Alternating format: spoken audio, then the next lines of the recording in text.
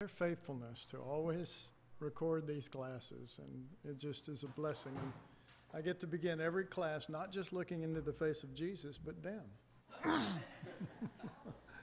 Praise God. All right, turn with me, if you would, to Genesis chapter 6. And this is called Spiritual Realities of Noah.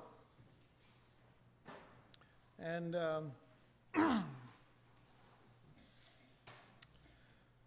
we want to look at verse 3.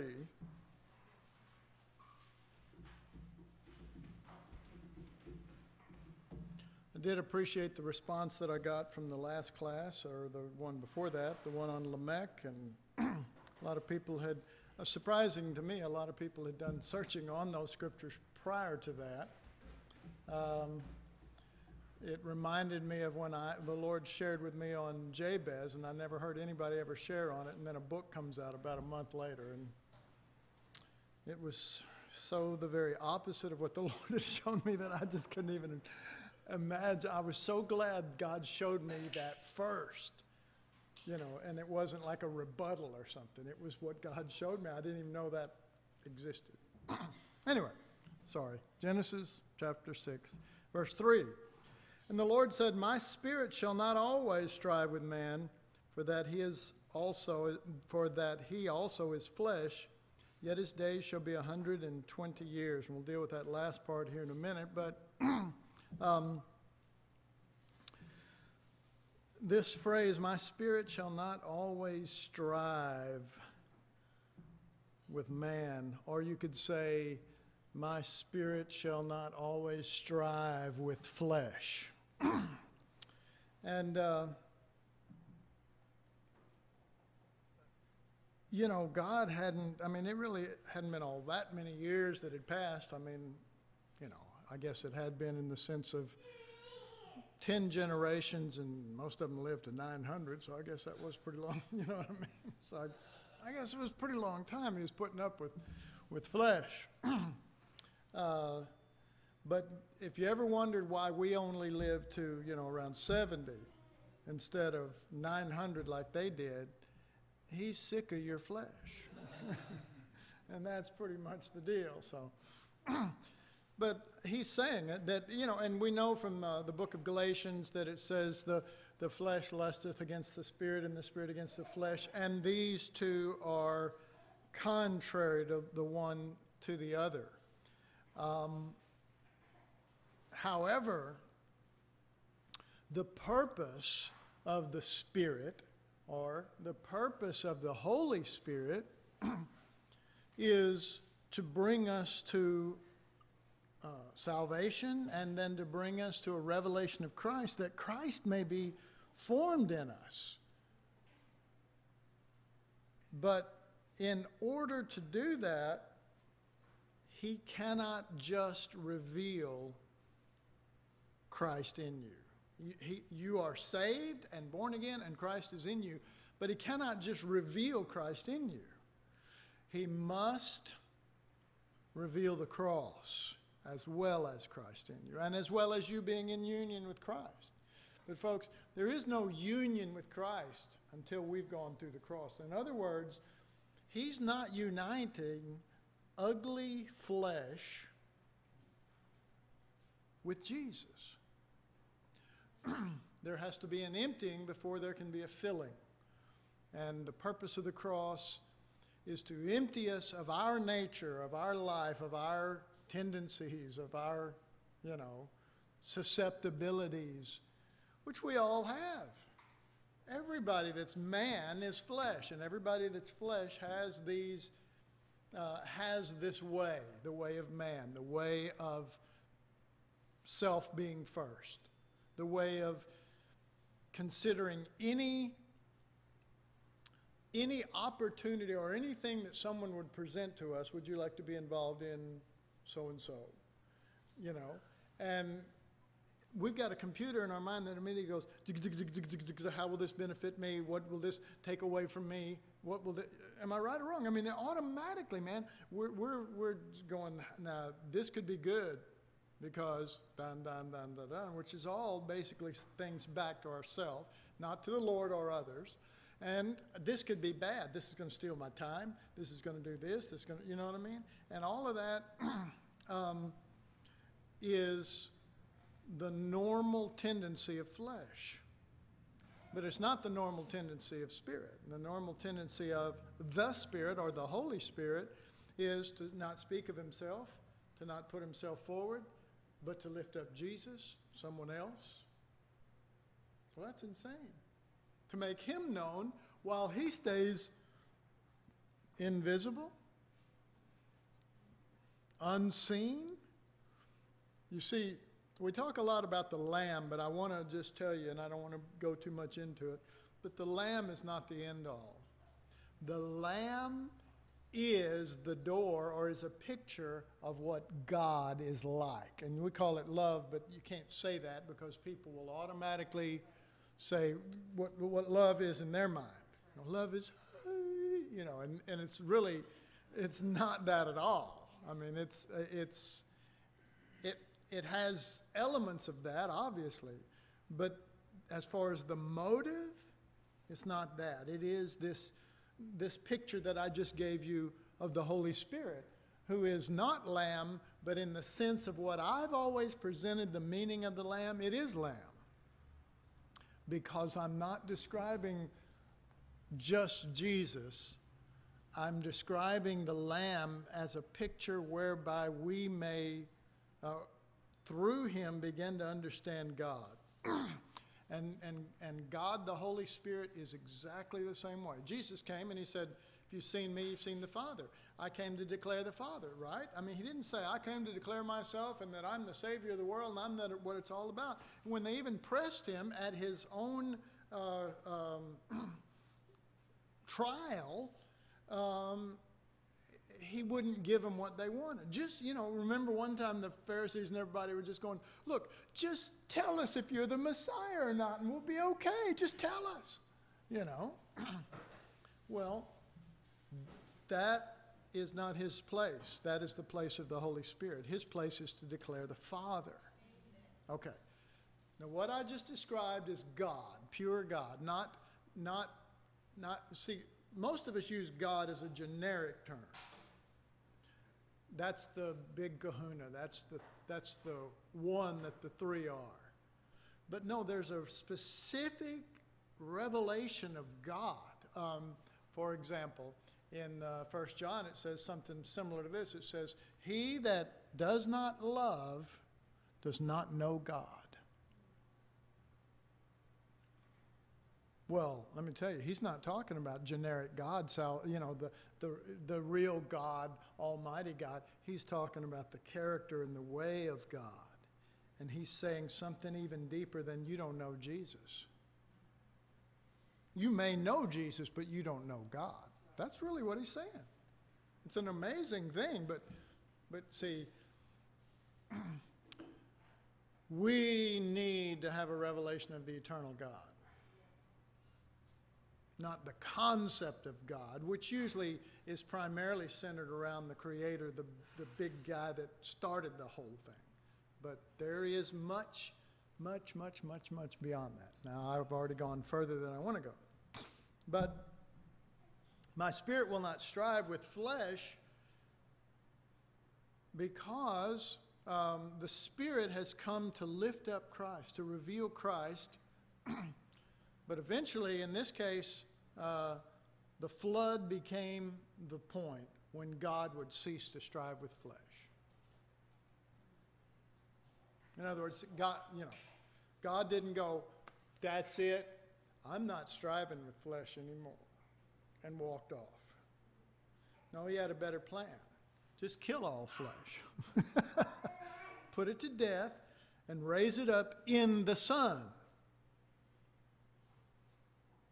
Raise it up in the Son, in union with the Son, no longer of its own substance, no longer of its own character, no longer of its own attitudes, but founded on the Son, which is, again, our door in, just like the Lamb is to God, the Son is our door in to the Father, founded on the Son, so that none of us are what we are apart from the Son. It's impossible. You cannot be anything but a vessel if you truly comprehend what the cross brought about. I've had to go to the dentist quite a bit over my years. Mainly, probably one big reason is because I've eaten a lot of sweets, a lot. I don't eat near as much as I do now. Like at Fellowship Sunday, when Deb brings my dessert tray, I may only have 3 on it now. 3 different, compared to used to be one of everything. So, I believe in moderation. But they've had to do this thing a couple of times on me called a root canal. Anybody know what a root canal is? And basically what they do is they open it up at the top and they dig in there and they literally take out the nerve or the root, okay? And they do that with a little file. And they go, and they keep going deeper and deeper until they've just scraped it all out. And then the tooth is dead. Basically, it's dead. And then they fill it and they, do whatever. And, your tooth is dead, but it's still there. Okay, well, if we were a root canal,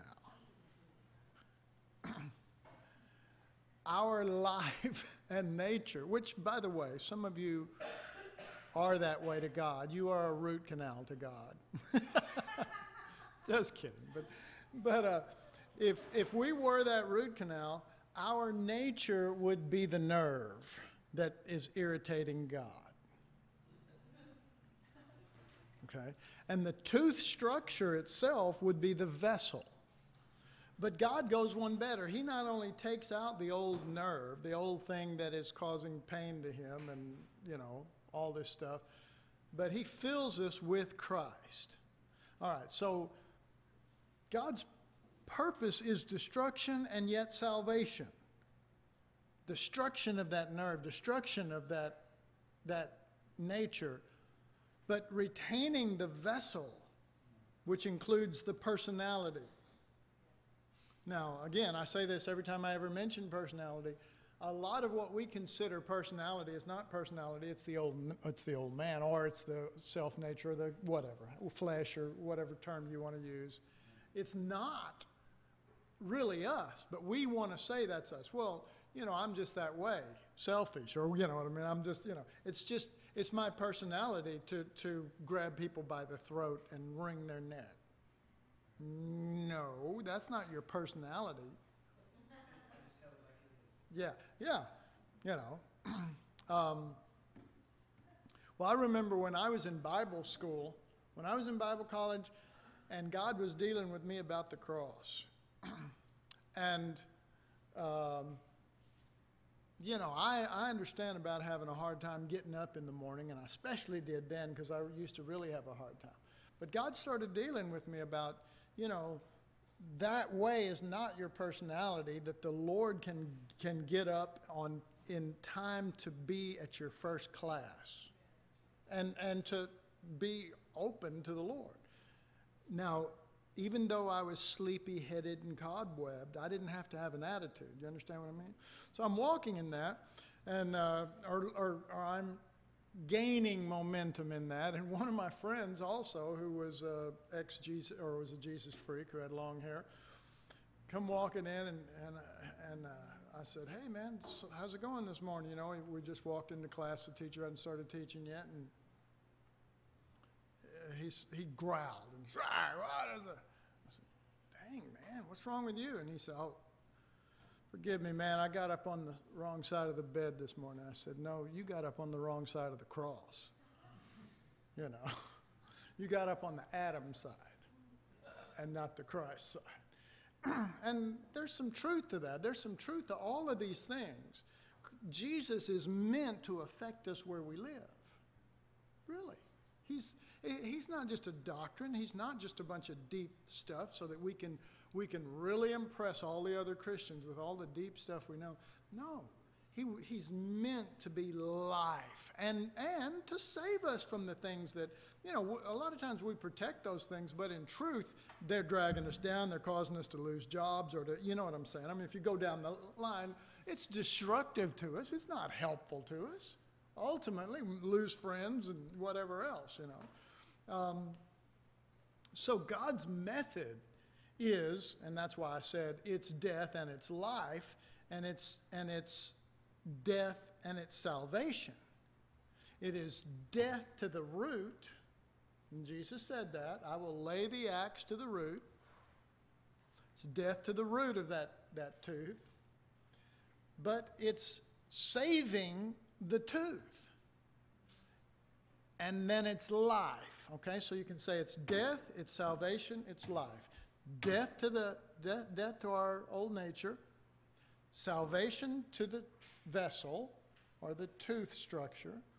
Life, because God puts a new nerve in there and it's Jesus. Okay, you see it? Death, salvation, and life.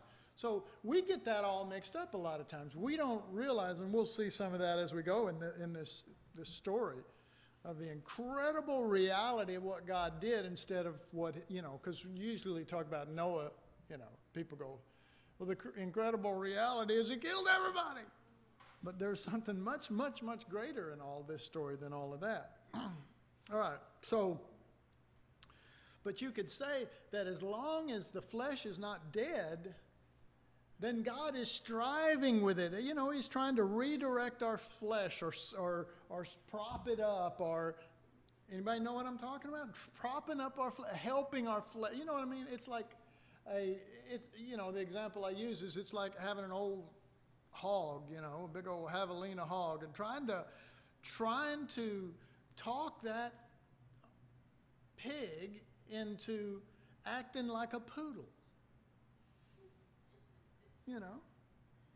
Come up here in my lap. Come over and sit by me, and let me, And all it wants to do is, especially if you got it in your house and you want it to, all it wants to do is go to the kitchen and find the smell, not of the wonderful food in the cabinet, but of the garbage that's in the garbage can. Knock it over and start digging through it and eating all the garbage, because it's in its nature to do that. That's where it will go. So God, it's, trying to redirect and maybe improve, and certainly preachers do that all the time. Many, many churches, the pastor is constantly working on the flesh. Now, if you ever want to know why, for example, I don't even know how many years anymore. I've been pastor in ministry for a long time, of New Creation, at least 25 years. It could be getting closer to 30 years.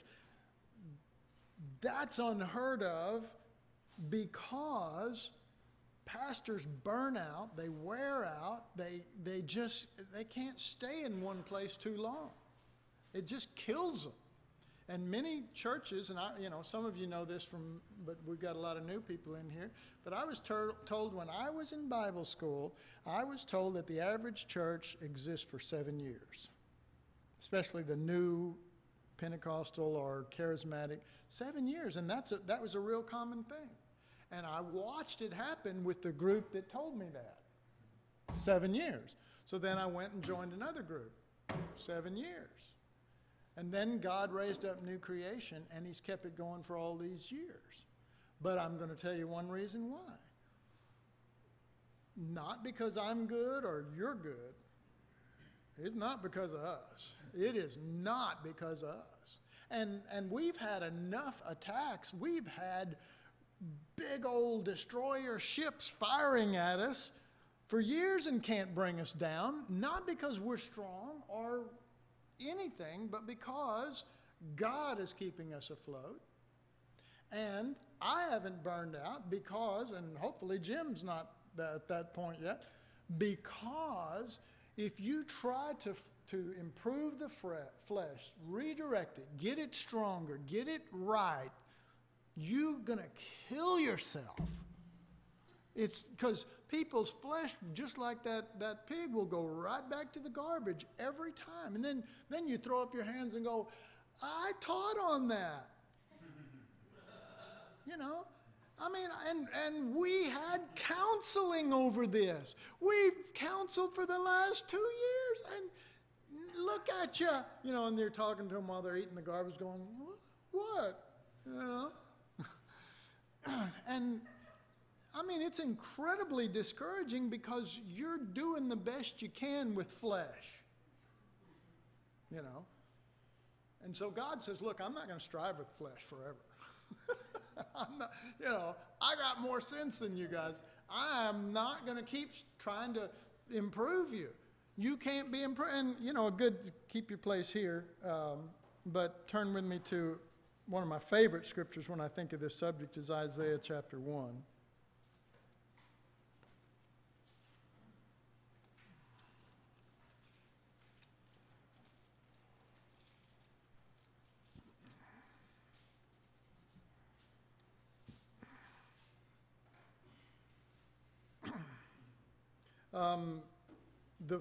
The gist of it starts in verse 5, but it sort of prepares you in verse 4. Ah, sinful nation, a people laden with iniquity, a seed of evildoers.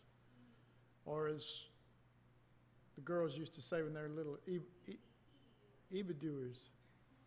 Seed of evildoers. Children that are corrupters, they have forsaken the Lord. They have provoked the Holy One of Israel unto anger. They are gone away backwards. Now here it comes. Why should you be stricken anymore? Meaning, why would I spank you? Why would I try to correct you? Why will you be stricken anymore?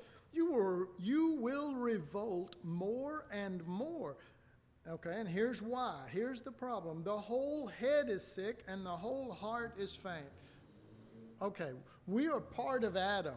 And you may look at other people at this stage in your walk and think, they are really bad and I'm really good. I got news for you. If it's not Christ, we're all of the same body. And we've got the same head. And the whole head, what does it say? The whole head is sick and the whole heart is faint. That's us. And that's us as we draw from this headship, which is Adam. From the sole of the foot even unto the head, there is no soundness in it. Now, you never hear that. You know, some preacher prays for somebody and he said, I pray that God heal you from the crown of your head to the soles of your feet. Nobody ever says, you are sick from the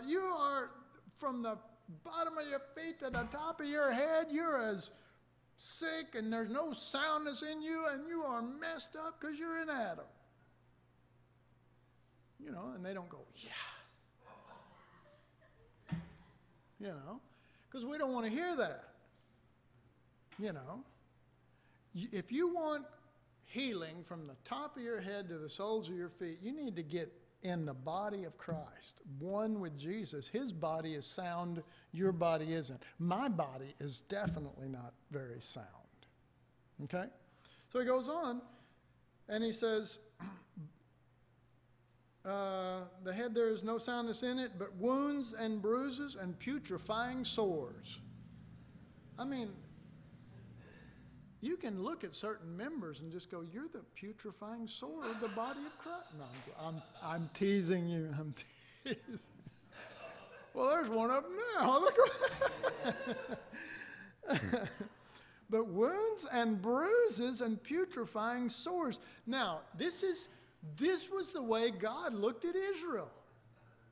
He went, my God, you are a leprous, ugly, pussy, oozing thing that is pitiful. Well, they're going, no, we're good. We're holy. We've got these righteous robes. And God's going, Anybody ever see Braveheart? And there was this guy called the Bruce. I don't know. It was, and you remember his father? It was just like all this stuff, when I saw that, I said, oh, well, there's the Bruce, so he must, this father must have had a wife. Yeah, that's it, isn't it? You know, I noticed that the men kind of went, wow, that's weird, but the girls are going, little contrast there. The guys are going, oh, that's bad. You know, the women are shivering in their boots. I mean, it's yuck. It's yuck. But imagine if the Bruce, his father, is walking around going, yeah, I'm cool. Yeah. Yeah. Women love me. I see that. You know, when I was growing up, we'd hit bars and stuff, and the guys walk around going, yeah, oh, she wants me. And I'm going, have you looked in the mirror? You know, I mean, are you serious? And they're serious. The depth of delusion that men can have. Oh, yeah, she wants me. The last thing in the world is you.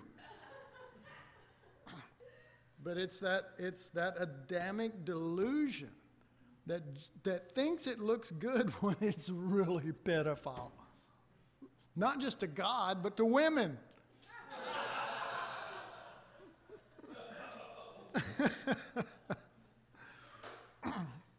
So, God is going to quit striving. He's going to move from striving to eradication. From striving to eradication. You know, that's the way he's going to deal with this. And let me make sure if I think I read, no, I didn't finish that scripture up. They have not been closed, I'm talking about their wounds, neither bound up, excuse me, neither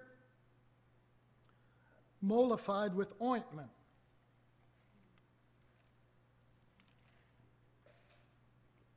They're like that pig I was talking about. They have ointment.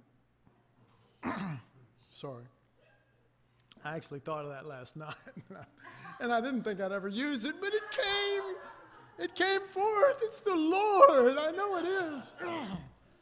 Another one of those deluded Adams there going. What can I say? All right. However, Isaiah is painting one side of the picture. Let's go to the Gospel of John chapter 12.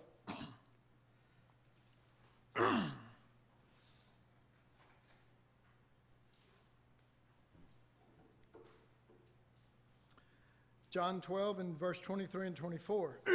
Jesus answered them, saying, the hour is come that the Son of Man should be glorified. Verily, verily, I say unto you, except a grain of wheat fall into the ground and die, it abideth alone, but if it die, it bringeth forth much fruit. All right. So, there is this reality of eradication. There is this reality of death to the root in the, what do we call it? The root canal.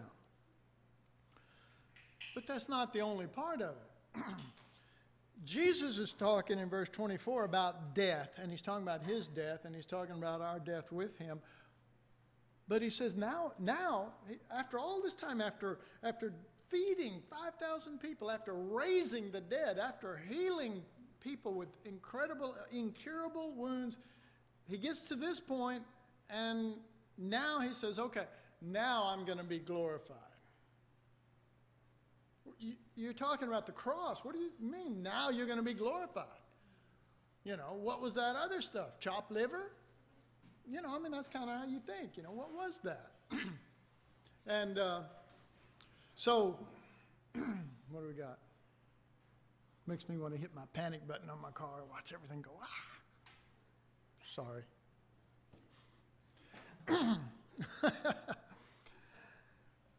Jesus is talking about dying here, but he's talking about with the purpose of bringing forth more after his kind. He's not talking about just eradicating the old. Do you see that? The cross is not just about eradicating something, but bringing forth more of him. All right. So, back to Genesis.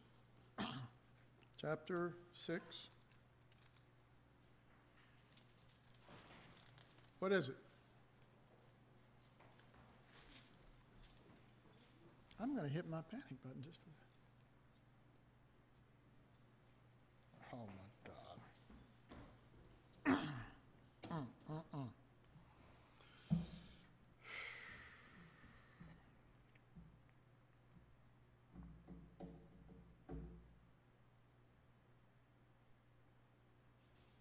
Let's take a second to pray. Father, we believe in the Lamb of God, and we believe in the nature of Christ. And we believe in the things we're talking about laying down our lives for others. And Father, there are those who, like Cain, all they know to do is to strike back, to hurt, to wound, to kill.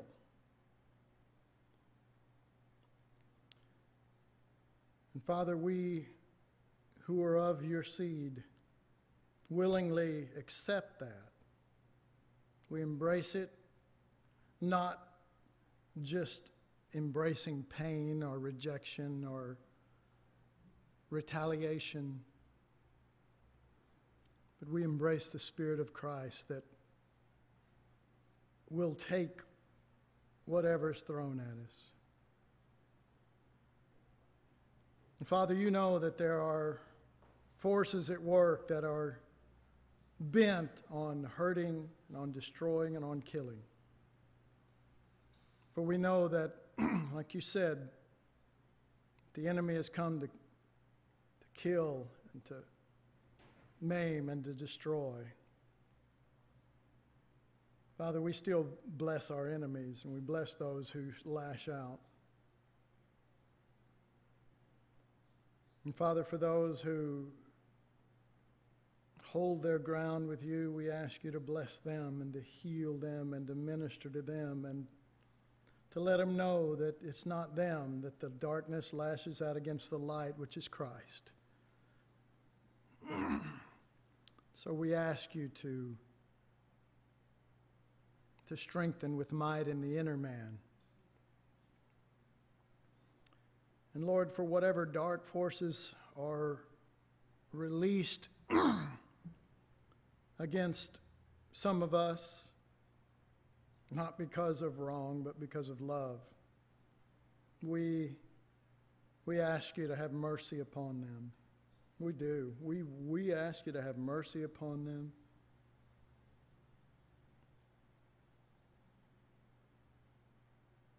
And we stand ready to love them and to minister to them and to bless them in Jesus' name. Amen.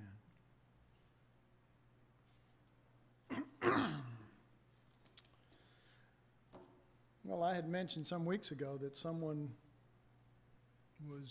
would be willing to kill me. And there was one other person that they had a problem with, and they just lashed out against that other person, though they never threatened their life as far as death.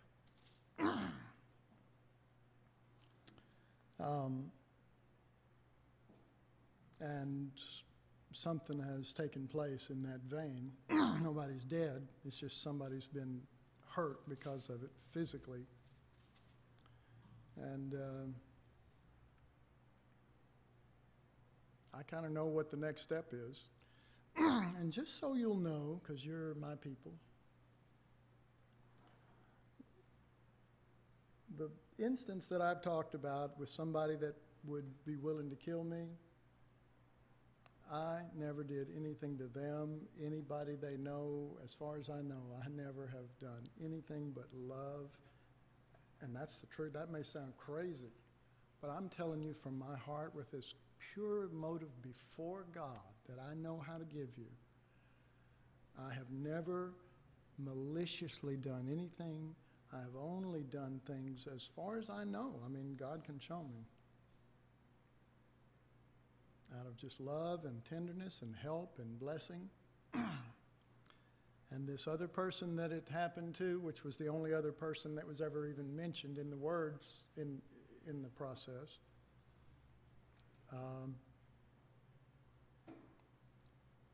They never did anything. I mean, they had to work more closely with this person, so there might have been a few incidents, but it wasn't evil. It was just, when you're in working situations. So I want to tell you that when I preach this stuff that I preach, it could mean my life. And it may mean my life. And if it does, and if I'm put in that situation, it is what I have preached and lived in small things my whole life, and am not afraid, even in light of the most recent thing. I'm not afraid, and I'm not afraid. The one thought that comes to my mind if somebody stepped out with a gun would be, Jesus died for you because he loved you, and I'll die loving you. That's what I feel. So anyway, just again, without probing or whatever, I mean, if somebody's, I know how our carnal minds go, and so you can think of all sorts of really off-the-wall, way out stuff, and if you're just tormented over not knowing something or assuming the worst, either about me or whatever, I will gladly talk to you and tell you everything. I mean, I just will. I have nothing to hide. I don't. I have nothing to hide. And I promise you I will tell you anything and everything you want to know other than negative stuff about someone else. So just be in prayer. I'm not really worried about myself, but I am, a step has been taken against the only other person mentioned. And they'll survive and everything, but it's just ugly what people would do. It's just ugly what people would do. But it makes the point of what we're preaching. God knows our flesh, and our flesh will not come in line with the cross. God must bring us to a death to ourselves, and that applies to every one of us. And this thing with Noah is God's way in shadow form of the cross of how he's going to bring remedy to this poor earth that is groaning with the burden of the way that we are and the way that we act and the way that we treat one another. That's, you see, we can take all of this and just say, oh, it's a great teaching on Noah. But we don't want to do that. We want the truth. And let me just say this. If you end up following Jesus and you keep conforming to the image of Christ, you're going to run into people that don't like you. It's going to happen. So, and I'm sure that they're needed. So let's just stay on focus here.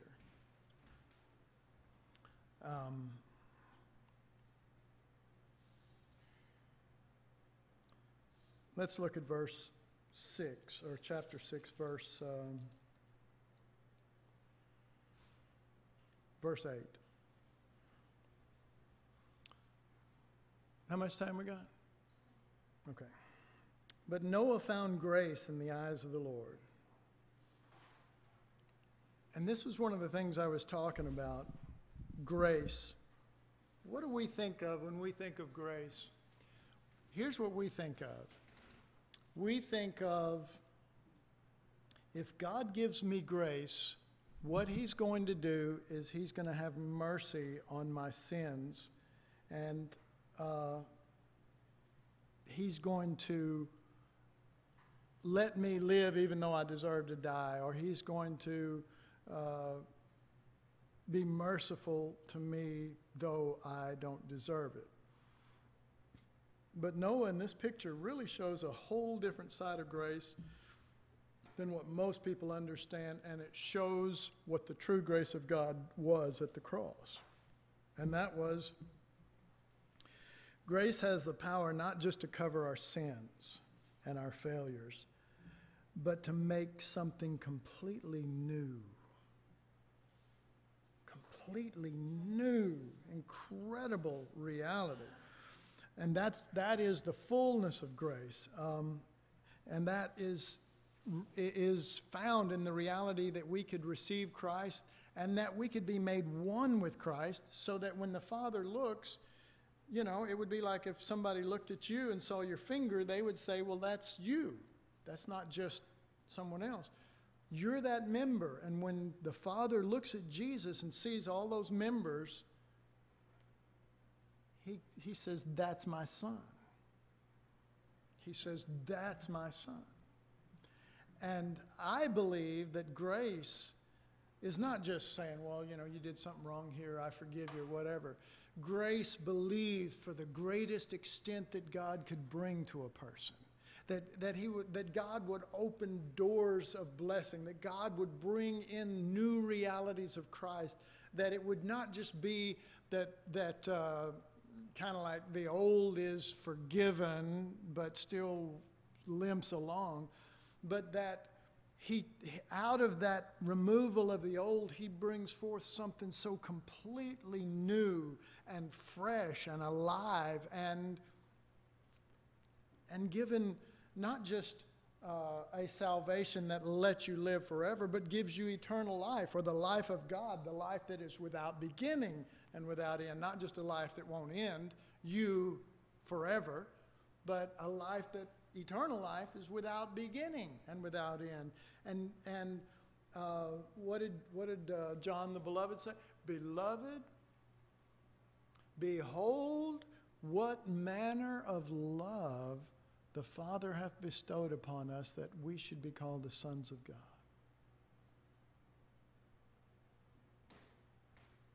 That we should be, not just that we're saved, not that you're a sinner saved by grace, because you're not just a sinner saved by grace.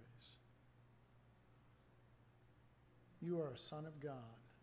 You have the life of God in you. Adam never had that, even when he was sinless. Adam never, even in the garden with no sin around and no sin in him, he never had the life of Jesus in him, the life of God. He was never called a son of God in that sense. He was a creature created of God, but he was not a son of God. He was not in the family of God. He was just another created being. If he was the highest created being, the height of God's created glory, it's nothing. That mountain is very small compared to the mountain of Mount Zion, where we become married, where we become one, where we become sons of God, where now God doesn't just, you know, I remember what Jesus said in John 17, Father, that they may know that thou hast loved them as thou hast loved me. Oh my God.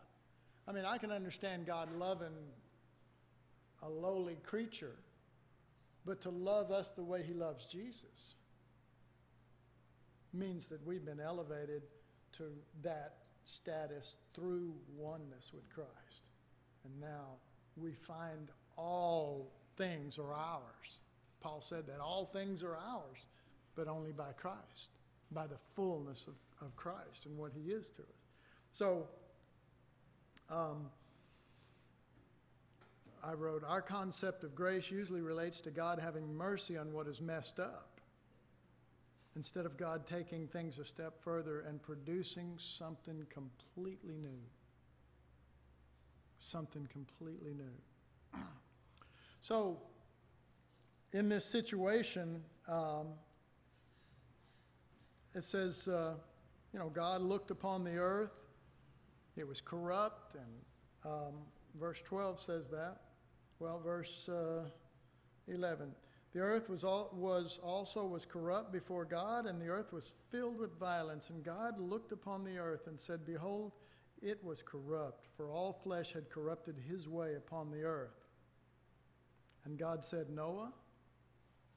And God said, Noah. Noah found grace in the eyes of the Lord. Now think about this.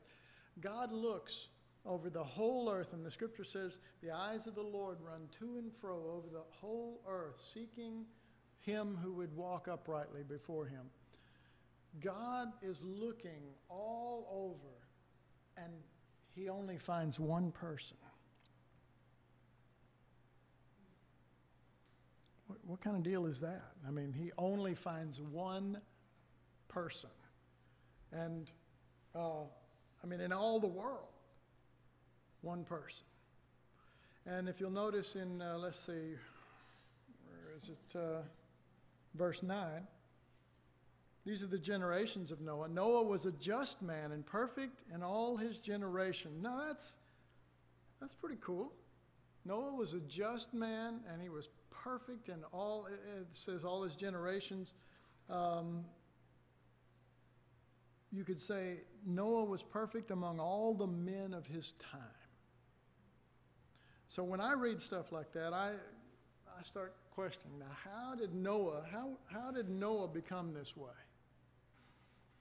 How was he the only one? More importantly, why was he the only one? What is it that he had? What element did he have that made him different from all other men?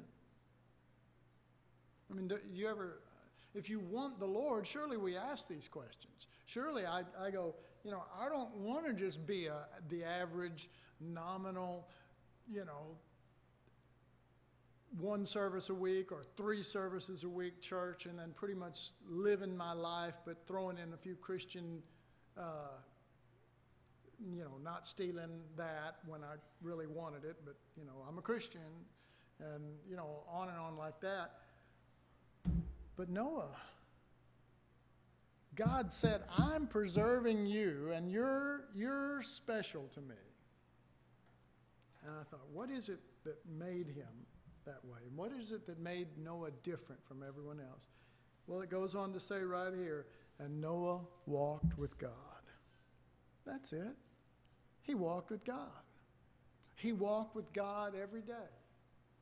It wasn't that he was perfect or never, in the sense the word perfect there doesn't mean sinless. Okay? The word perfect there does not mean sinless. All have sinned and come short of the glory of God. Amen? All have sinned and come short of the glory of God. He was just as flawed as anyone else. The difference was that he walked with God, and that's what it says.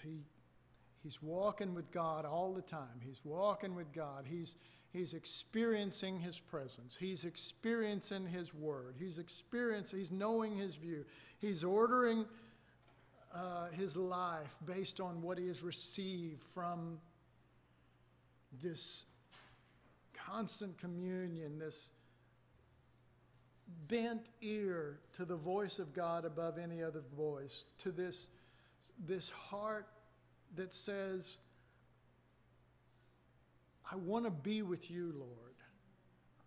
Okay, well, he wanted to be with the Lord when he could have been out with the guys, of his generation, doing what they're doing.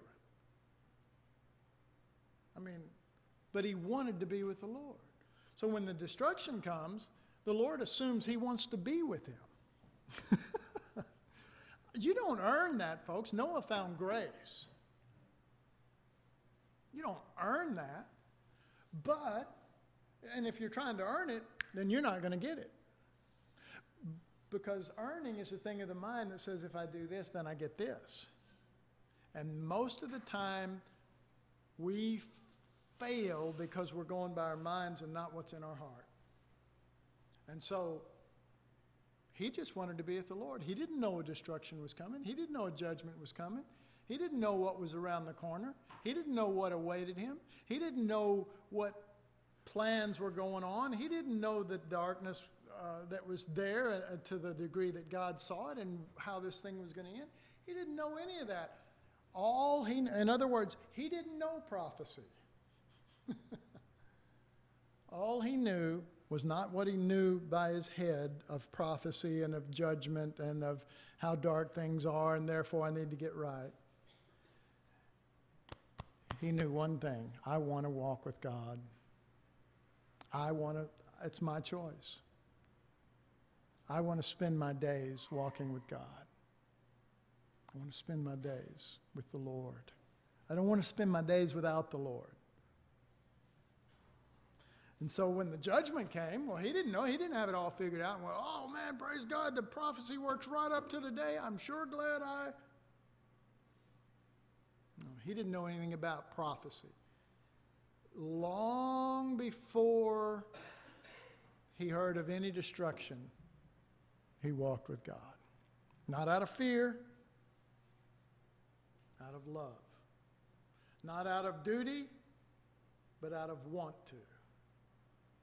Not because if I figure this thing out, then maybe I'll be preserved. Now, I want you to think about this. The very fact that he chose the Lord meant that he was not preserving his life. You know, I mean, what about his friends? Well, he couldn't spend time with his friends, you know.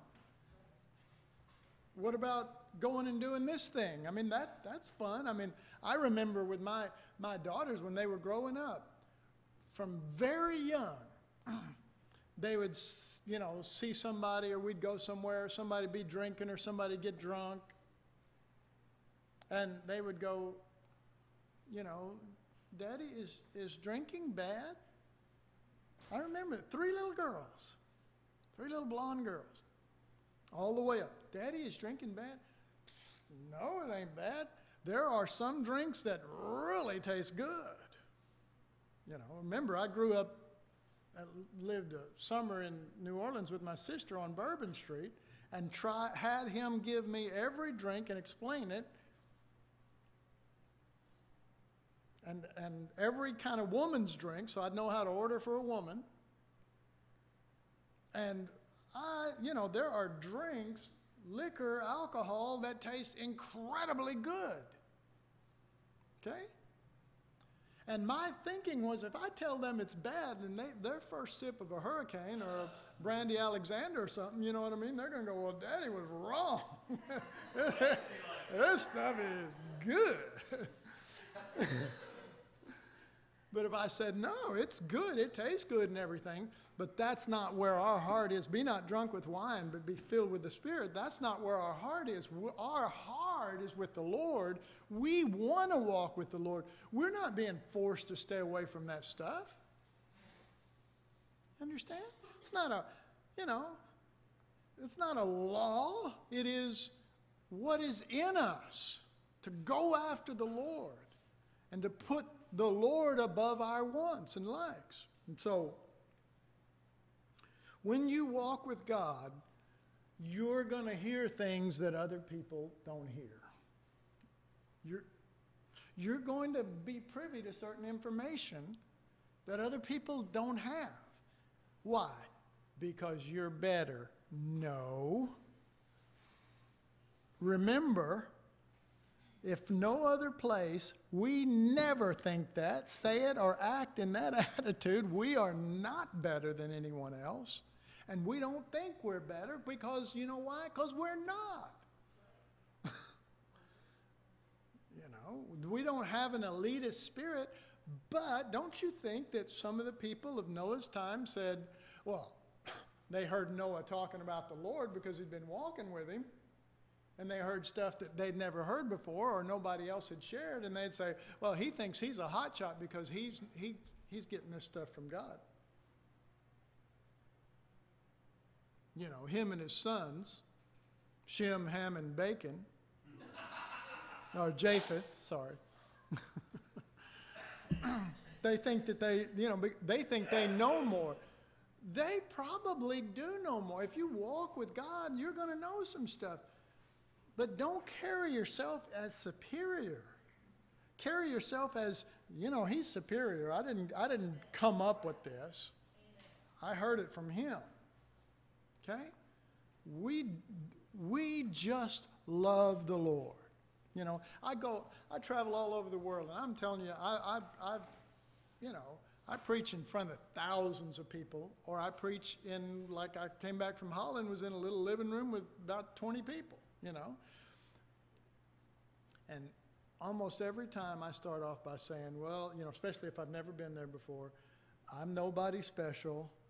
I tell them, I'm from the United States, but I'm the only person from the United States that's not famous or really, really important. And you know what? They always laugh at that. And they go, whoa, this would be refreshing. Because most Americans come there and they carry themselves and they talk down to the people and they look down. And I tell them, I'm just glad to be here with you. And here's my, if you want to know something about me, I just love Jesus. That's all I got going for me. I love Jesus. And that's what I tell them. And then I say, okay, now I just want to share. I usually say this. Most of you could probably share better stuff than what I'm going to share.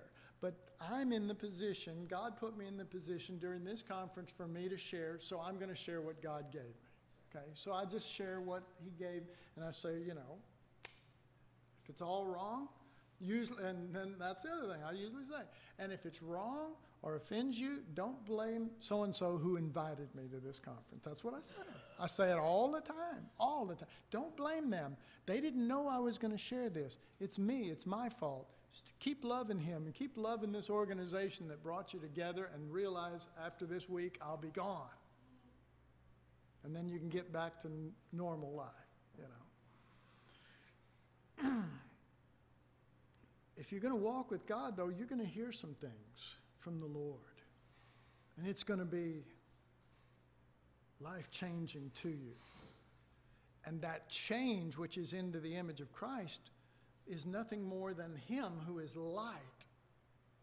Not you, not me, we're not light. Him who is light. And you're changed into that same image. The light has contrast with the darkness, and that's where the problems begin to crop up. So, mankind, on the other hand, Noah is about to go be with the Lord in the ark and be risen above that and enter into a whole new creation. Mankind, on the other hand, they're about to experience loss. Why? Because they have gone their own way, because they have stood on their own view of things. Let me tell you, honoring your own view is just pretty stupid. Here's why I say that. Because I know I'm nothing compared to Jesus. He's everything to me. So why would I honor me above his view? You know, somebody says, Randy, I want to be like you. And I go, my God, I don't want to be like me. I want to be like Jesus. Don't be like me, be like Jesus. You know?